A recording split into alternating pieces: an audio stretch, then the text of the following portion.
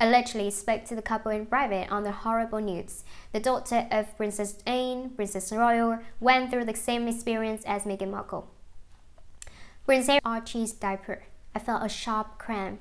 I dropped to the floor with him in my arms, humming a lullaby to keep us both calm.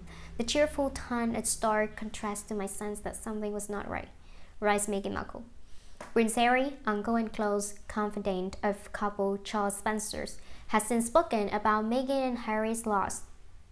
The Earls of Spencer appear on Lorraine Kelly's ITV1 talk to discuss the sad news. The brother of late Princess Diana, Harry's older cousin, has 2 miscarriages following the birth of her daughter Mia 6. The royal has candidly spoken about her own experience, explaining that it was a very hard time for her and her husband.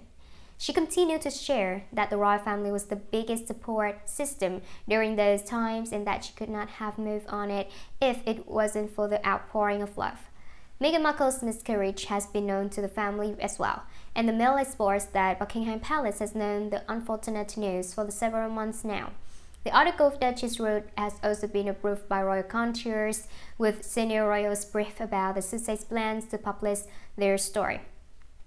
The New York Times reveals that the main point of the Duchess article is shed light on miscarriages and to break. Royal members speak out on Meghan Markle miscarriage news, wishing all out love. The shocking news of Meghan Markle's miscarriage back in July has surfaced just today after the Duchess of Sussex shared her story in an article for the New York Times.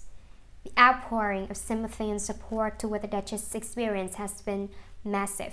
This is the first time that a royal pair revealed the sad news after many speculations that they are expecting a new trial. In pieces called The Losses We Share, the Duchess writes the heartbreak her husband, Prince Harry, went through as he tried to hold on to shattered pieces of Meghan, all the while mourning their unborn child. After changing his Harry's brother expressed his sadness and grief upon hearing the news.